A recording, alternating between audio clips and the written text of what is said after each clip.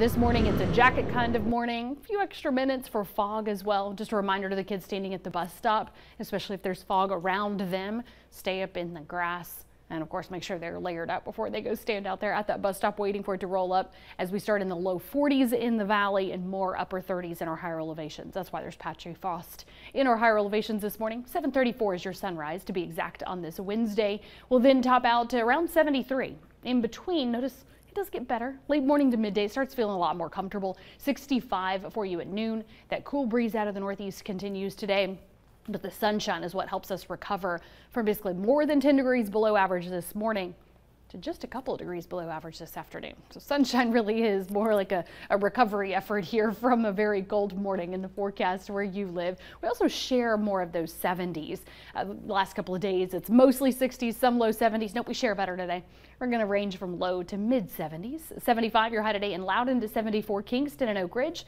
Knoxville to Maryville 73. Forecast where you live 73 Rockwood to 71 in Jamestown and Crossville. Hitting a couple of these slopes here with those upper 60s. That's why I highlighted it here so you could better see some spots still in the upper 60s in our more mountainous spots, as well as our sheltered spots like Harlan, for example, 69, then 70 Jellicoe to 71 Tazewell.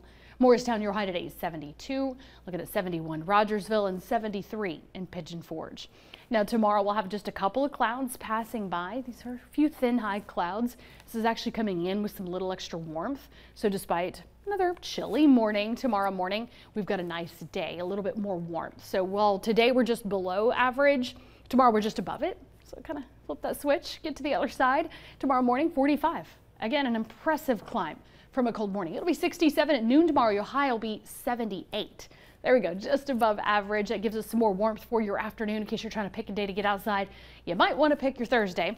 And then on Friday, still tracking that weak cold front, but close in you can see what I'm talking about here with scattered clouds. There's a couple of little sprinkles and light showers popping up in the afternoon to evening, and then they dry out. So that's the actual front passage. Those spotty light showers, while most of us don't even see the effects of that front, you feel it. We'll have some more winds even kicking up. I think Saturday will usually be breezy gusts around 20 miles per hour, making that high of 66 feel even colder. So that's where we feel the effects of the front. But next week, we're also looking at a good warming trend. We go from 60s to 80 by the middle of next week.